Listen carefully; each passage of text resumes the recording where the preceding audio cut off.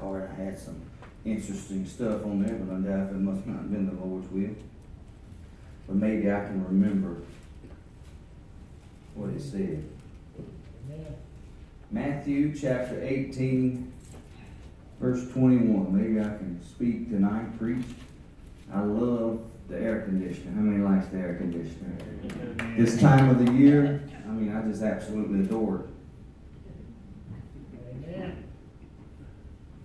And it got hot back in April. Come on, somebody. And it ain't cooled off since then, except from the air conditioner. And so, I would just go on and be honest. I got mad at my wife the other night, went to the couch and slept. I'm going to get preached on tonight too in my Bible study, so I'm going to get me out the way. And I slept on the air conditioner vent on the couch here, blowing right down on top of my head.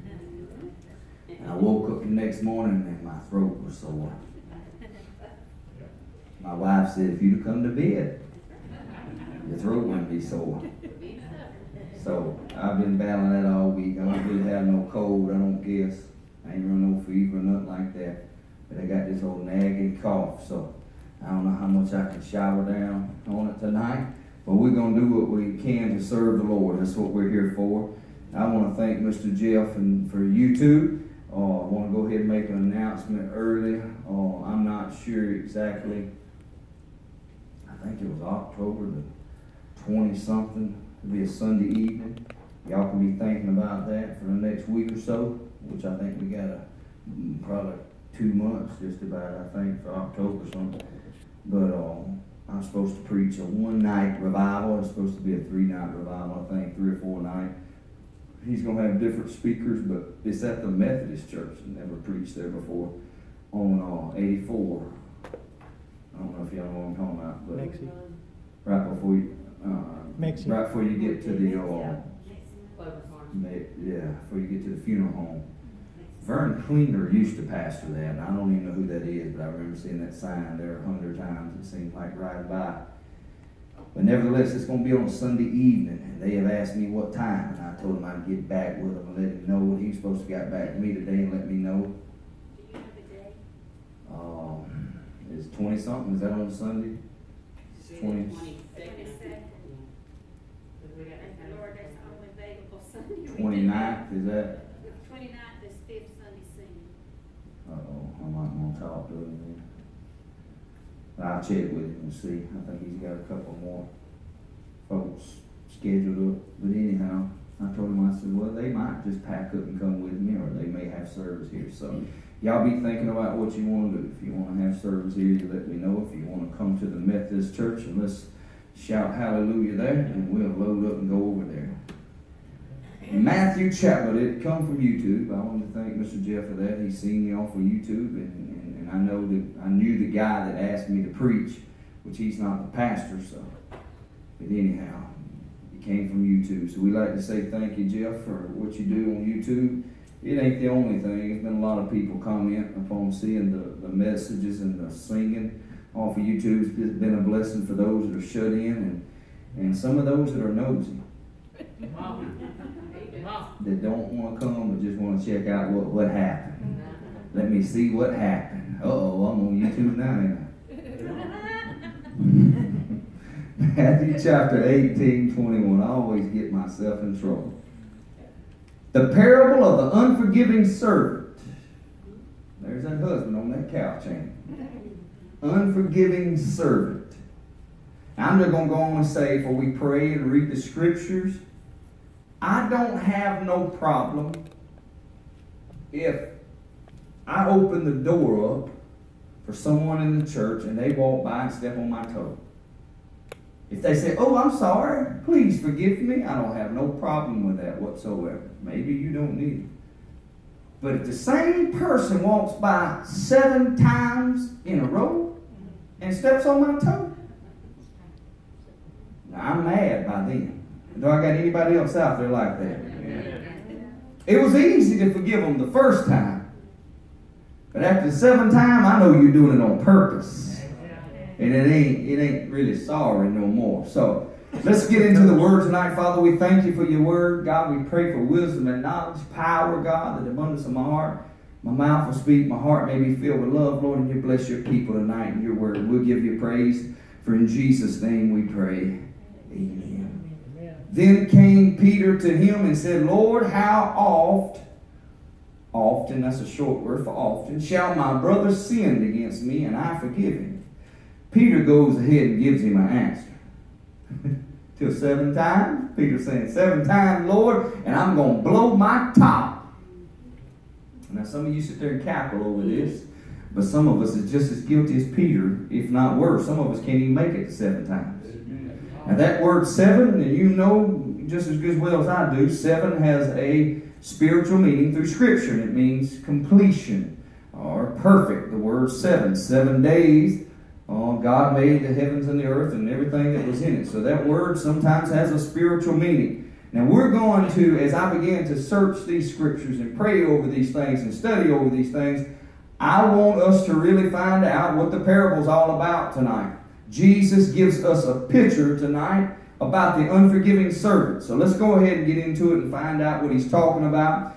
He says, therefore is the kingdom of heaven likened unto a certain king, which would take account of his servants. And when he had began to reckon, that word means to calculate. He's doing him some calculation and coming up with how many people owes him. One was brought unto him which owed him 10,000 talents. But for as much as he had not to pay, his Lord commanded him to be sold, and his wife and children, and all that he had in payment to be made. My goodness, selling the house.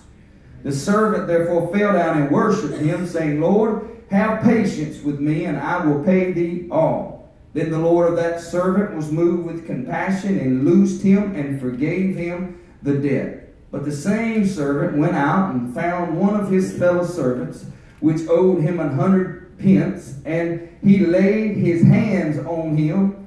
He laid hands on him and took him by the throat, saying, pay me that thou owest. Does that remind you of anybody in this church? Y'all ain't shouting amen. Everybody's quiet. Don't want to tell on ourselves, do we?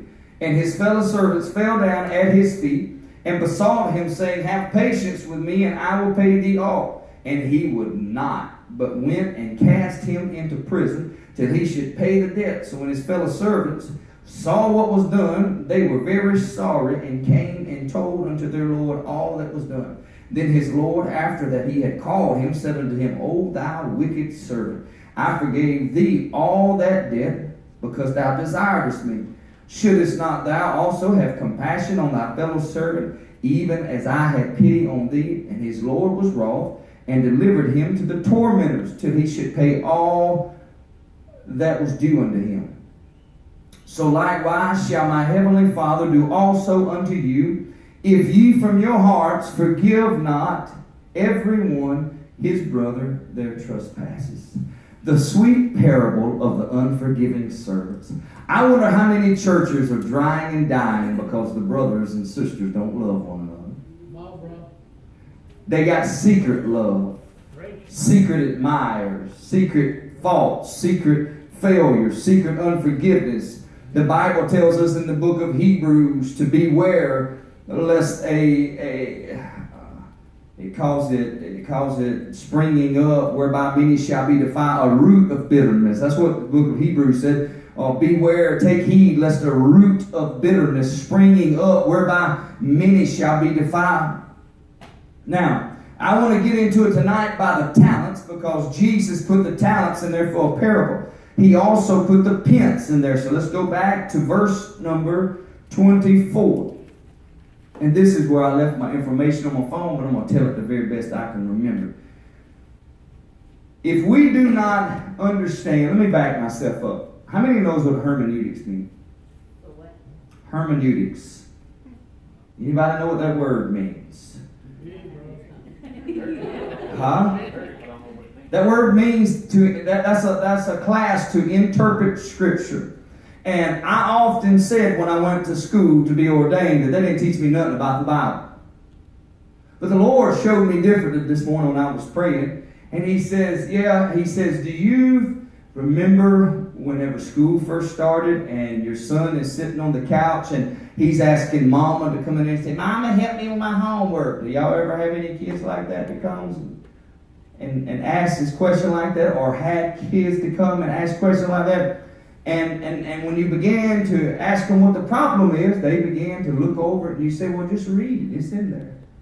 But the kids don't really want to hear that, do they? You know what they really wanted? The answer.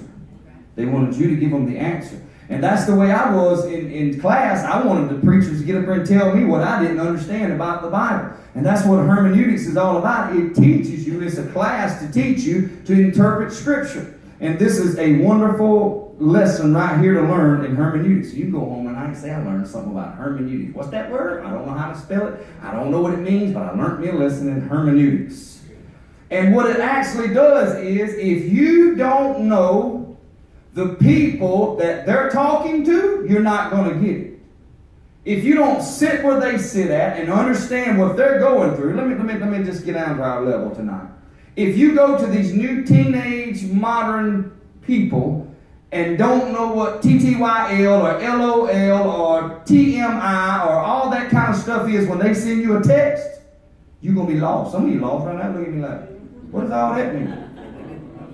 You don't know what it means because you ain't sat with them long enough. If you sit with this new generation, they'll teach you all kinds of stuff. All stuff you don't want to learn. And it's the same way with what's going on tonight about talents. Now, when's the last time you went to the store and put out some talents? Lord, I thought talents mean when you get up there and sing. That was a talent that you had. But Jesus is not talking about your singing ability. He's talking about money here. Talents. How many knows what a talent is? How much money? Because if we don't get that tonight, we're not going to understand this parable. Anybody got a guess of how much one talent is? What's it equivalent to in the U.S. currency? Uh-oh. Some of y'all getting your phones out. Y'all going to get me in trouble. $6,000, if I'm not mistaken. So Jesus is saying 10,000. How many's got a calculator real quick, like? Push in 10,000 times 6,000. 60 million, right? Or am I wrong about that? 10,000, 6,000. Yeah, how many is that?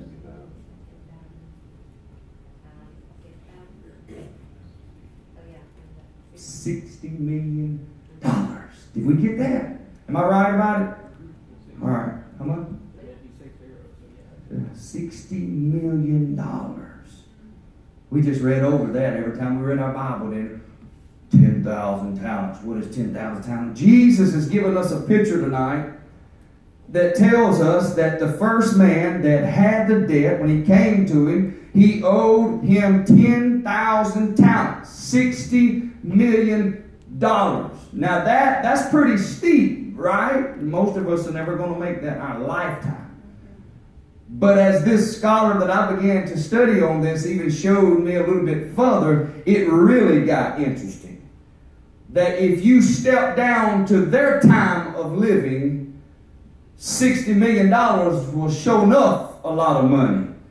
Because 100 pence go to that scripture.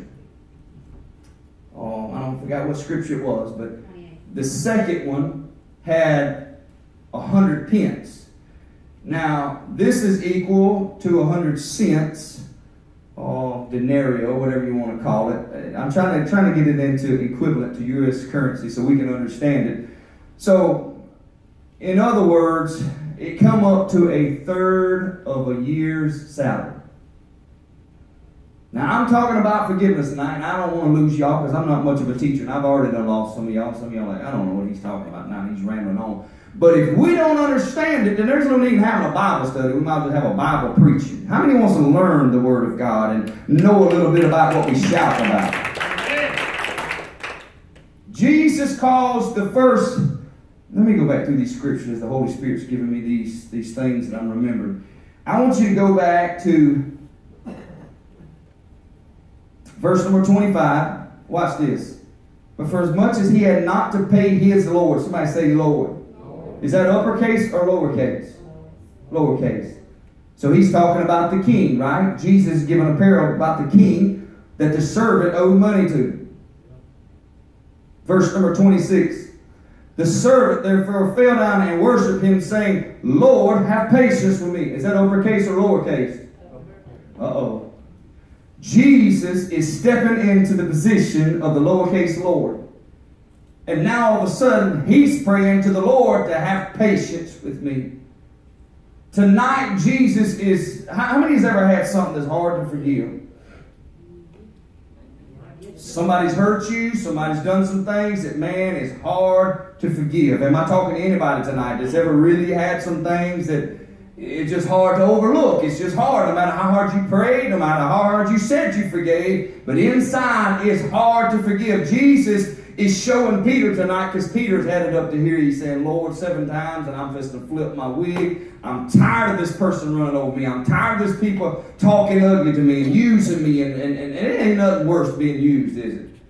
People think when you get saved, you're a doormat, don't they? They just walk all over you and talk to you any kind of way and treat you. Well, he's Christ. He's supposed to be saved. Now, how many's ever heard that before? Whenever you're out there in the public and they see you not living like Jesus living, they say, oh, they thought they were saved. Hello, we're Christ-like. We're not Christ. Oh, my goodness. Somebody should have got that one. You see, the devil tries to make you feel like every day you got to be Christ. There wasn't but one Christ, honey. He's gone. He's in our hearts, and we got to be like him. But there will never be another Christ. There will never be another one that knew no guile, that was tempted just like we were. We have not an high priest which cannot be touched by the feeling of our infirmities. Yet he knew no sin, praise God, that we can come boldly to the throne of grace tonight, not for what we done, but for what he done. Give God praise tonight for what Jesus done. But we cannot overlook that just because we're not Christ, we cannot overlook not being Christ-like. Jesus is so strict about this message tonight. He says, if you don't forgive, then you won't be forgiven. I'm going to tell you something. We all need forgiveness. Amen. Every one of us. Yes. 10,000 talents. I forgot how many years. Lord, I wish I'd have brought my little notes in with me. But 10,000 talents was like 600 years worth of, 350 or 600 years worth of normal people's income. 100 pence was like a third of a year's salary. Now, what that speaks to me is, I don't know how y'all feel, but I couldn't do without a third of my salary. If I do without a third of my salary, they're going to come get some stuff. Now, I'm not scheduled that tight, but a third is almost a half. And that's like going a half year with no money coming in. Come on. That'd be real tough. A third of the year you don't receive no check, but you got all them bills to pay for. But it ain't impossible. So Jesus is not overlooking our feelings. He's not being a high priest which cannot be touched by the feeling of our infirmities. He's saying, I know that whoever hurt you, I know how you feel. Right. He said, but I want to show you how it felt to be me on Calvary, to have everybody sin on me. Right. 10,000 talents is a lifetime. What are you saying, preacher? I'm saying tonight that we owe Jesus our whole life. Yeah. Every bit of our life belongs to him. Yeah. So the next time that you come to the place in your life where somebody hurts you, how many of those people don't even go to church nowadays because church folk hurt them? All I can tell you, that's an excuse. Because no matter where you go, there's always going to be somebody that hurts you. Jesus even says it in the gospel. He says it's impossible that offenses won't come. He said they're coming.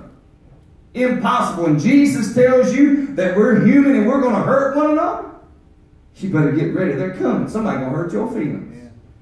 He said, but woe be unto them who the offenses come by. In other words, we're not trouble starters. We're peacemakers. That's what the scripture says. We've been called to be peacemakers.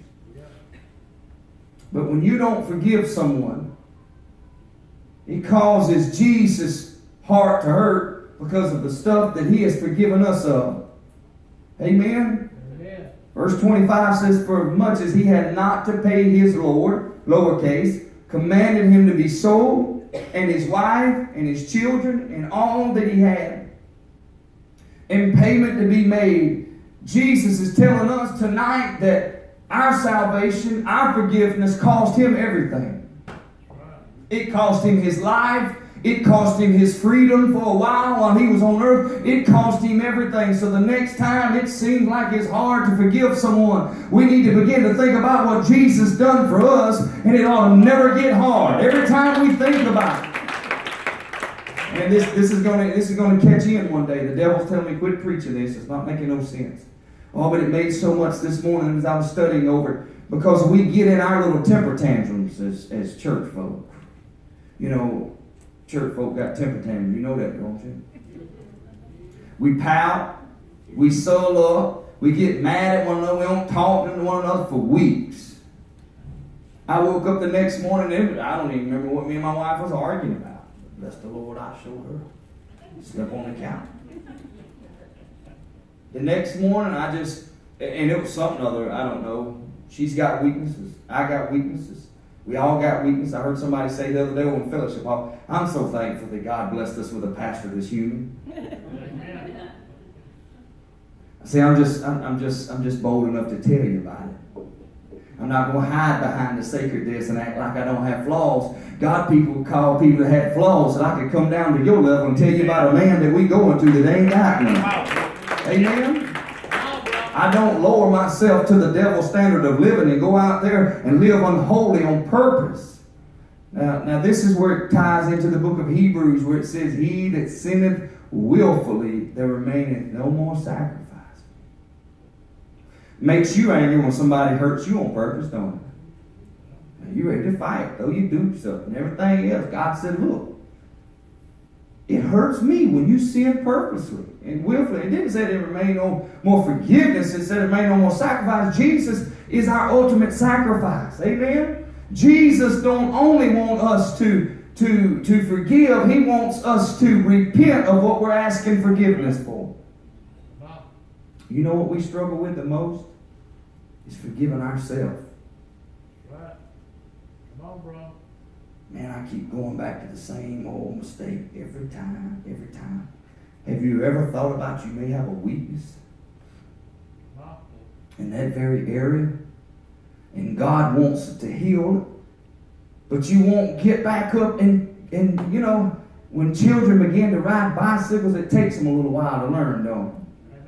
They have weaknesses. Why? They never rode a bicycle before. Everything we do in life is our first time. I'm a first-time parent. I ain't never been a parent no more. I'm doing my best. And then you got old people. Come on, somebody that come by that's had 40 youngins and want to tell you how to raise yours.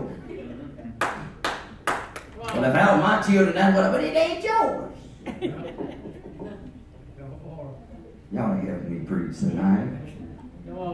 And we're not to be arrogant. We're to take counsel from older people because sometimes they'll teach you a little something if you ain't hard-headed enough to listen. Stop and listen sometimes. But a child, as he falls down, it makes him stronger. You never thought that a fall would make you stronger, would it? I tell you what it's doing, it's making you tougher. See, you was scared. That's why you had to have Daddy to hold on to the bike. When I was baptized in the Holy Ghost, God gave me a vision of a bicycle, of a child riding a bicycle. That's all I seen as he was filling me with the Holy Ghost. One morning in my house, he gave me a vision of a child with training wheels and a bicycle. Today, I still don't know why he gave me that. But every time that we fall, we want to give up, don't we? It's frustrating trying to learn new things. Everything we're doing is new. We're a pilgrim looking for a country whose builder and maker is the Lord. Somebody give him praise tonight. The first time when Daddy's holding the bicycle, you're scared to death of the fall. You're scared it's going to kill you or hurt you. Oh, but after you fall off one time and see that it wasn't as bad as it looked, Second time you get on there, you might fall again, but you're not concentrating on the fall. You're worrying about balancing yourself. Sometimes we can't even concentrate to learn how to drive because we're too busy worrying about the fall. God said, if you'll get your eyes off the fall, I'll teach you how to ride. Boy, I'm speaking to somebody tonight. I feel my hair sticking up. I said, if we quit worrying about the fall and start worrying about how to ride, God, take away the fall. Can't go forward looking down, worrying about if I fall. I got something for you, fall. You ready? We've all sinned and fallen short of the glory of God. Every one of us. Your Sunday school teachers, your preachers, your deacons, your trustees, they've all fallen short. Every one of them failed. Some of them still falling. Some of us still falling. Amen. But one thing I learned about when I got on my knees, I fell on my knees. Come on, somebody.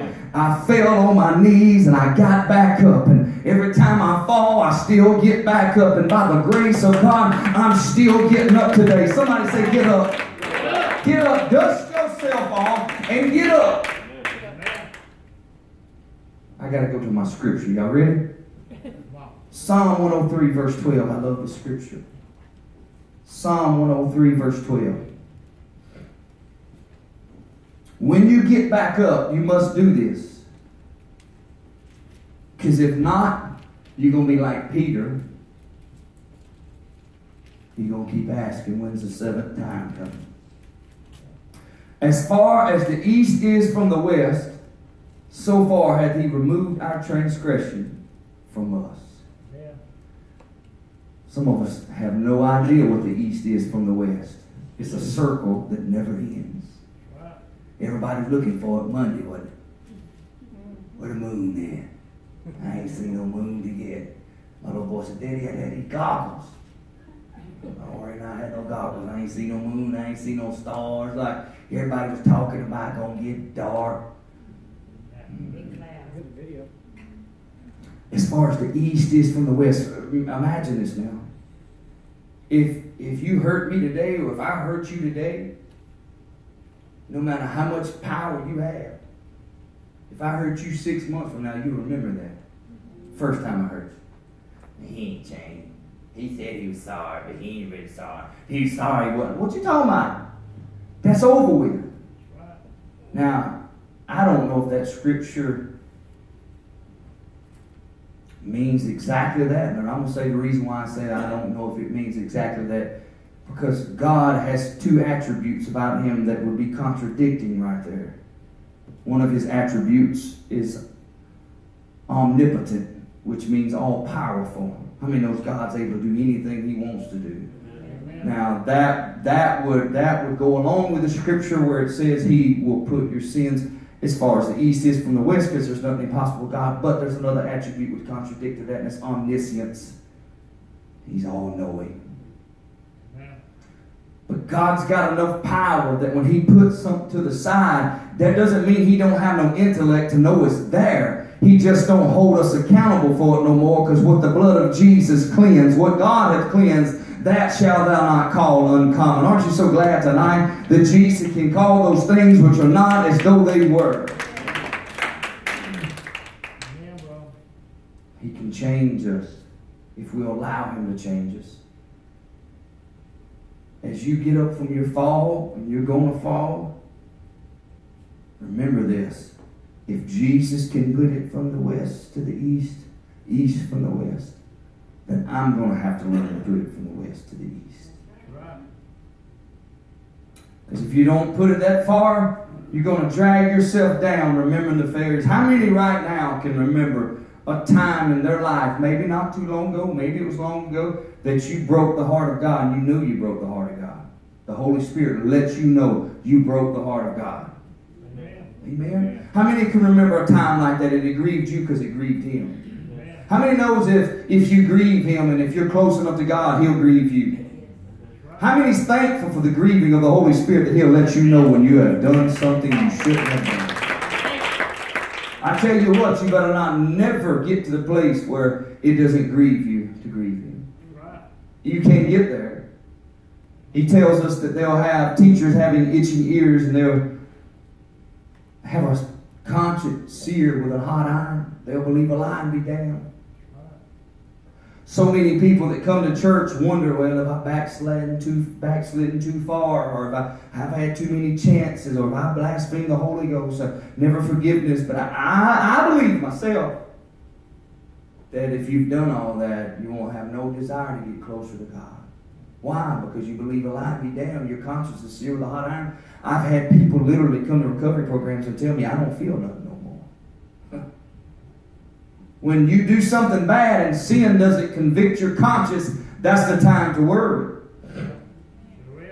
That's a time to worry. But as long as sin is convicting your conscience, that does not give you leeway to go out there and sin. Jesus did not tell the lady who had been caught in the very act of adultery, go and sin a few more times just as long as your conscience keeps convicting you. No, he said go and sin no more, just because God gives us a nudge and a conscience within inside of us to let us know what we should do and what we should not do. He also tells us to obey him, for obedience is better than sacrifice. And when he tells us don't do something, he's given us power not to do it. I preach a different gospel than most folks preach. I preach a gospel that you can do it. Amen? The bad news, we've all sinned and fallen short of the glory of God. The good news, we can be healed of our sin by the blood of Jesus and the power of the Holy Ghost that lives inside of us. But if you don't think like that, you ain't going to walk like that. If you think you sin every day, if you think you just keep falling every day, and there's no way to cure that disease, you're in the old covenant. Right. Jesus come by to do away with the sin of the world. Behold, the Lamb of God cometh to take away the sin of the world. Right. This generation don't want to quit sinning. They love sinning. They want to sin and go to church. They want to keep sinning and lift up holy hands. But the truth of the matter is it's not holy hands no longer. Amen? Oh, you can lift up hands all you want to, but if they're not pure by the blood of Jesus, they're not holy hands. You can praise the Lord if you want to, but if it's not coming from your heart and it's only coming from your lips, it's all in vain. But Jesus said, when you begin to worship me with your heart, I'll begin to inhabit your praise. How many knows God wants to visit with the church tonight? Amen? Amen. I'm telling you, every time you walk in the door, God wants us to have revival. Amen. But we can't have it because we can't forgive. Wow. Sometimes we do secret forgiveness. I forgive you with your mouth, but your heart's so far from it.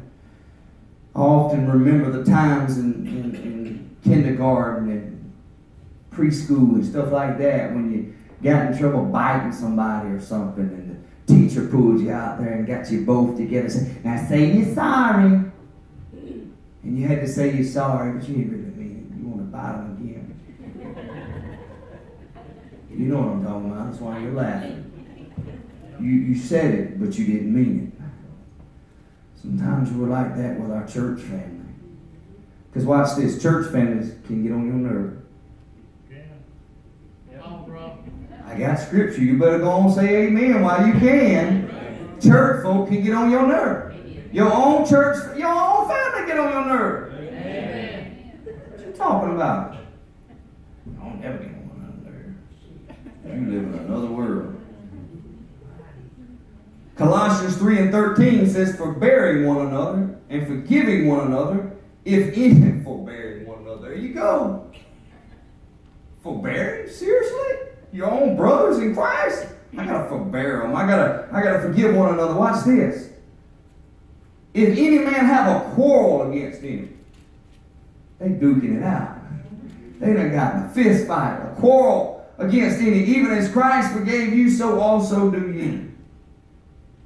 And maybe Paul wasn't talking about a fist fight. When I think of a quarrel, I'm thinking of a scrap. Something's going on. It's gotten a little heated argument, one or the other. He said, if any man have a quarrel against any, even as Christ forgave you, so also do ye. You see all these things happen to churches, And people look down at churches and say, you know what? There's no hope for that church. There's too much junk going on in church. But when the Word of God is presented to the church and we begin to clean up our acts, then God revisits the church, because God has used crazy churches before. Think of the Corinthians, man. They had one woman or one dude sleeping with his stepfather, or one woman sleeping with a stepfather or something. How many remembers that? 1 Corinthians chapter 5. But God still used the church. What am I trying to say? We're not perfect yet, but we press toward the mark for the prize of the high calling. We're forgetting those things which are behind. They are the water under the bridge. Wow. We spend so much time thinking of the times that are past us when we need to focus on the here and now. Amen. The times that are past us, don't take me the wrong way, but the times that are past us, they're really not going to affect how we spend eternity. Wow. A lot of folks got saved back there, but they ain't saved today. Great. A lot of folks was lost back there, but don't mean you got to be lost today. Let me tell you the most important mile, not degrading the first kneel at the altars. How many remembers that day when the Lord took the burdens off of your soul and you gave your heart to Jesus and tears flooded your eyes and you began to feel the presence of the Lord as He entered into your body and born you again? What a wonderful time. But that's not going to be nowhere near to the time that our outward man perish, and though we be absent from the body, we be present with the Lord, and our spirit man joins God in heaven, and our new birth and our new home. That's going to be the last mile of the way, and that's the most important mile tonight. Amen, bro. But you can't go if you're harboring unforgiveness. That's right. You can't do it. I want to show you a few scriptures, if you will. Turn with me in your Bible to Mark chapter 11, verse 25. If you will, mark that. I want to read these scriptures to you for the time's sake. Mark chapter 11, verse 25. He says, and when you stand praying, I love that scripture right there because I'm not much of a needle. I love to stand praying.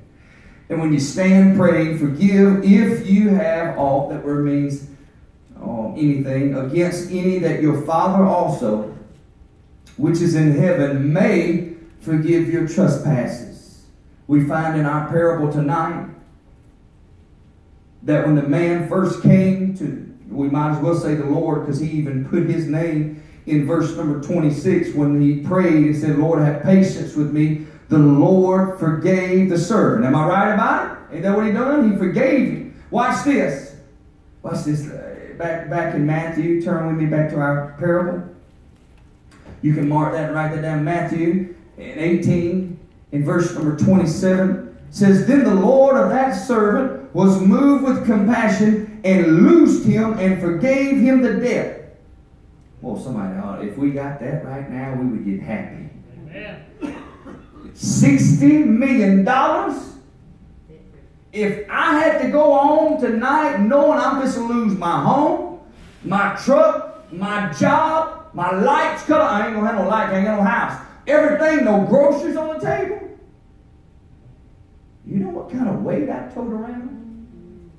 My children go to school and ask, why ain't you had a bath? Because we ain't got no running water. Matter of fact, I've been wearing the same clothes for 3 days because we don't even have no house no more. Why? $60 million? Everybody's coming to your house taking something. And now Jesus just all of a sudden comes by and just says, don't worry about it. You ain't got to pay me nothing back. Amen. If we could just comprehend it. Don't. Come on, bro. You see, we can't shout about that because we ain't seen it yet. Come on. But if we went home tonight and there was a check in your mailbox to set you free from every bill you had, you'd be calling your pastor. Come on, pastor. Let me tell you what just happened. Woo, honey.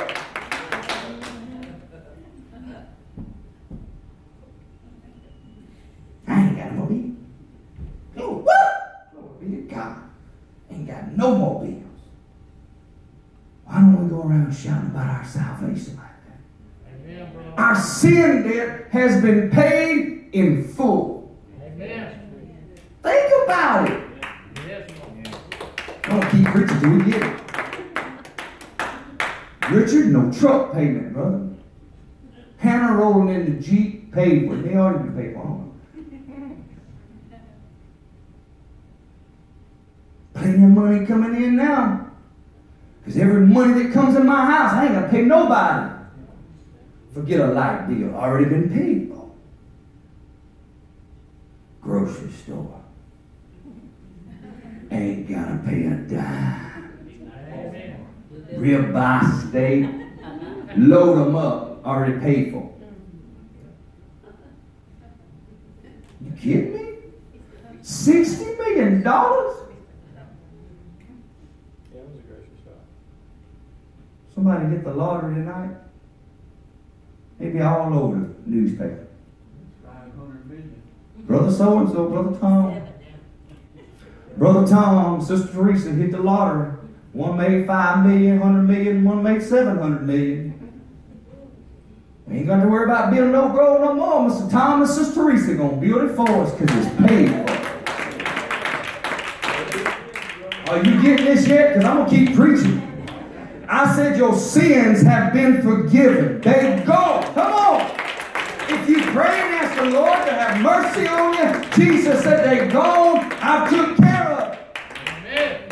Oh, but we just like that servant. Lord, forgive me. Go back and read what he tried to do. He said, forgive me, give me a few minutes, few days, and I'll pay you back. That's what's wrong with us today. We trying to pay the Lord back for something he already done took care of. I'm feeling a little something here tonight. Yeah, when we buy our kids Christmas, it would be an insult if they turned around and dug in their pockets. Somebody, mama, let me give you a little money back on them clothes you bought me from Christmas. No, I gave you that. I worked hard on my own money and bought you them clothes. All I want you to do is use them and put them on. And I'm feeling this. I don't know about y'all. $60 million? Lord have mercy. And that's old time. That's old folk time money. That was back in the old days. You know what I'm saying? They rode donkeys back then and walked. We ride Cadillacs and Escalade. It ain't gonna tell you how much it would be now. Probably $60 billion now. But I mean, if we got 60 million, who cares about 60 billion? I mean, you know, 60 million would benefit me just as much as 60 billion. I mean, I don't need 60 billion. I can give the church 10 billion of it. I'll just keep me 60 billion, whatever. Pay your tithes off of it. Church, we've been set free tonight. You don't owe him nothing. I'm going to keep preaching. Somebody gets free tonight. We going home with these heavy chains. What you doing this for? I'm trying to pay the Lord back. You don't owe him nothing. He said, don't come to me in 2 weeks' time trying to pay me back. I've already bought you with a price. I paid for you at Calvary. I wrote the whole check for you. Your grandmother, your grandpa, your cousin, your aunt. Bring them all in. I paid everybody's debts up. I don't know about y'all, but that's my kind of man. Pay my debts up. Amen. Some folks think debt's a sin. Jesus put it in a parable to get our attention. Because what he done at Calvary passes our imagination. We can't even, that's why the church ain't turned upside down now. We're just ready to go home, Lord. I guarantee you, if you had a person going to meet you outside tonight with $60 million, you're going to be ready to go home. You're ready to stay right here. I ain't leaving till I see it in my pocket. That's where you ought to be tonight. You ought not leave church till you got the victory right in your pocket. What you acting so crazy for? Crazy. I just got $60 million. I wish I could see some of y'all $60 million dance tonight. Come on. $60 million. You go home and tell people Bill Gates that thought he was rich. Till I went to Bible study Wednesday night, Brother Brandon told me what Jesus done. Jesus gave me more than Bill Gates ever thought about having his bank account. He gave me a new name in glory. Come on, somebody. He wiped my sins away. These old bones might hurt right now. But you just wait till I step into the glory he has prepared for us. $60 million. I think I go home and dance a little while. $60 million. I done hit the lottery. Jesus' lottery. Amen. I done hit the Powerball. Jesus Powerball. Somebody say cha-ching. You're going home tonight with some money in your pocket, ain't you? Might not have no physical money. Keep digging down there trying to find one of them dollars. You pull out that spiritual bank account. He imputed unto us righteousness. Uh-oh. I got to get to a closing point, but we ain't going to like our closing point. Now, all that $60 million in your pocket, what you going to do with it? Well, I'm going to buy me a car. And my son needs a car, I'm going to buy him a car. You know how it is when folks hit the lottery. I'm going to build me a house. Put me a big old picket fence around it. Buy me some chicken. And some workers to feed them, clean them. I'm going to go into chicken business. Chicken business? What you want to go to work for? You got $60 million. Don't never want to see no work no more. Have an air conditioner on every wall in the house.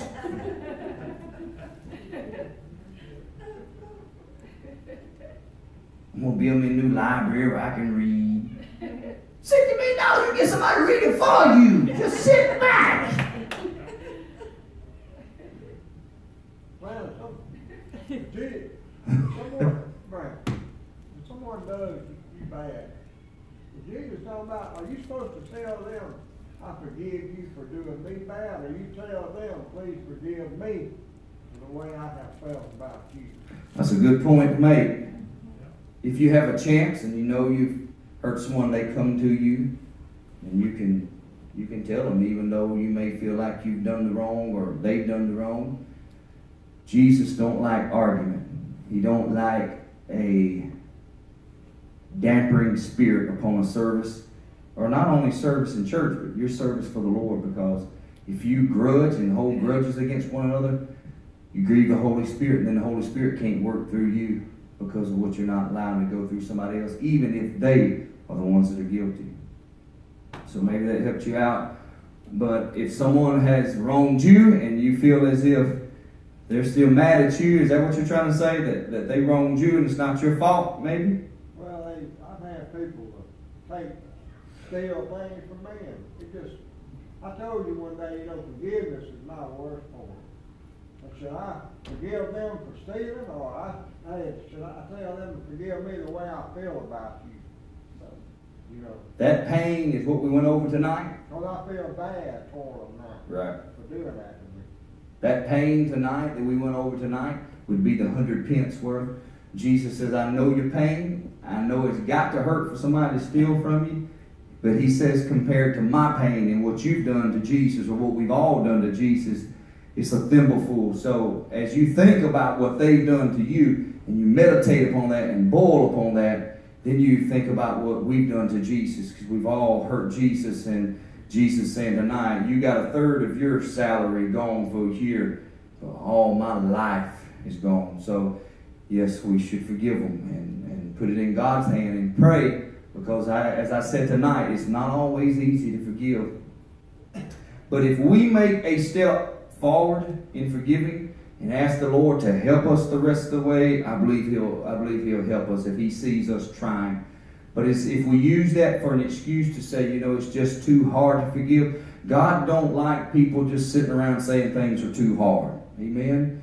Even though they can be hard, and He knows our feeling, and that's the reason He put those 100 pence worth in there. He could have said nothing. He could have said, well, they just, but He put a third of a salary, third of an income in a year's time salary in there. And it's, how many knows that would cost you something? Amen? That would cost you something to go a third of your year with no income. And Jesus saying, I recognize that it hurts you. Some people has had people to hurt them a third of their salary. We're doing a parable tonight. We're trying to get this in picture in your mind. Some of us is, it may not have been a week's worth of salary. And all these are judging on how bad they hurt us.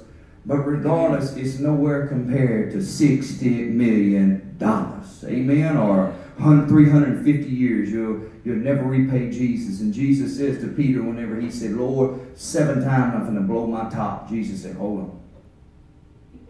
7 times is perfect. He said, I'm going to turn around times 70 times 7. I'm going to make it all perfect. Completion. Every time your brother sins against you, forgive him.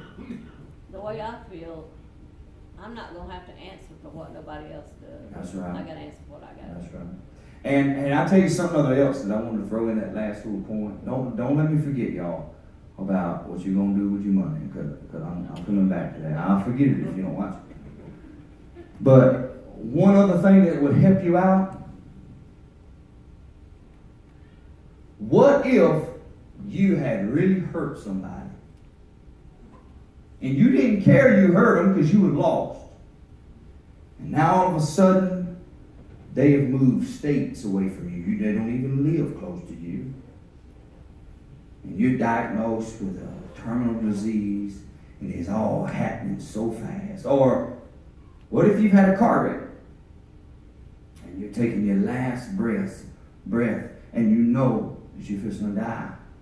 And you ain't got time to call them up and ask for forgiveness. Does this verse of Scripture condemn us to hell? I don't think it does, because we didn't sin against them. We sinned against God. Amen? And God knows your heart. And I've heard so many people in the holiness movement tell me, if you want the Holy Ghost, you got to go back and make it pass right. And I've even heard people paying their tie stores back for a tie they stole. Man. And they go by that scripture where Zacchaeus told the Lord, I'll repay you everything that I've done wrong. But if you go back and read closely, Jesus said, today I'm coming to your house. Not after you've paid them all back. If you've got to go relick every calf, and you got to go cross every T, and you've got to dot every I, Jesus could have stayed at home. Come on, Brian. Break. Are you getting this tonight?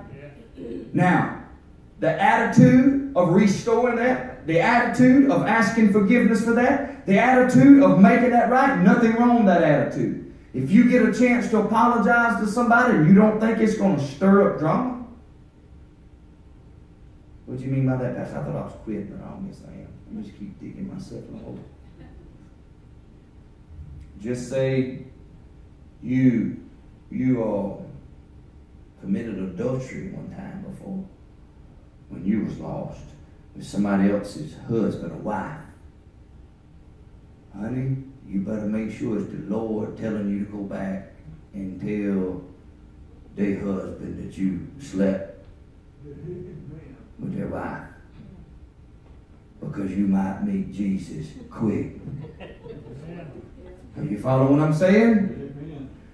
Now, I ain't saying you don't need to go back and do it. If God says you need to go back and do it, you make sure God tell you, not Brother Brandon. Don't come out and like, Brother Brandon, you told me. No, I didn't tell you nothing, because I've had people to do this before. That's why I'm going ahead and preach it. I've had people to, stir up junk. Go to people's house and my Brother Brandon told me I need a Brother Brandon ain't told you nothing. Okay? You better make sure Jesus telling you to go do some of this stuff. Because you're going to get hurt quick. But it's a good attitude to have. But I just wanted to mention that, because if you're dying and you've done something other that comes to your conscience, ask God to forgive you and trust He's going to take care of you. Amen? If you have a chance to go back and apologize, go back and apologize. It's never going to hurt. What you going to do with that money in your pocket? What you going to do with that money in your pocket? All the chicken houses are fine, but if you don't share what God has put in your pocket, He's going to take it back. Amen. And you're going to go from $60 million to nothing overnight. How many know some of them people hit the $1 billion 2 years from them broke as a joke? I'm like, can I have a job? A job? As much money as you come into? You should never have to work, because if they don't know how to manage $1, they have no clue how to handle $60 million. Or if I had $60 million, bless the Lord, I would never have to work. Half of them bankrupt today. I know several folk, millionaires at one upon a time, had all the money they could have. Some of them shoot themselves. Because that $60 million isn't to be compared with the millions of dollars of salvation that Jesus has forgave us of tonight. But in our closing tonight with our parable, the man that came to him because he was trying to pay the Lord back, he went and got somebody that owed him a third of a salary of income, or a boat, or whatever you said they stole. I'm just putting Billy in this to help Billy catch a hold of this, and all of us to catch a hold of this. The Lord has just forgave you for all your sins, and now I'm going to go find that person that stole from me, and I'm going to catch him by their throat, and I'm going to rip their throat out. Ain't that what he did? Ripped him by the throat, grabbed him by the throat, and said, "You owe me what you stole from me." And the man does the same thing that, how many like to go to heaven? How many like to go to hell? No air conditioners to get away from it. He begged him, he said, "Oh, Lord, I don't have it. Will you give me a few days?" He squeezed him harder, and he said, "Give me what you owe me."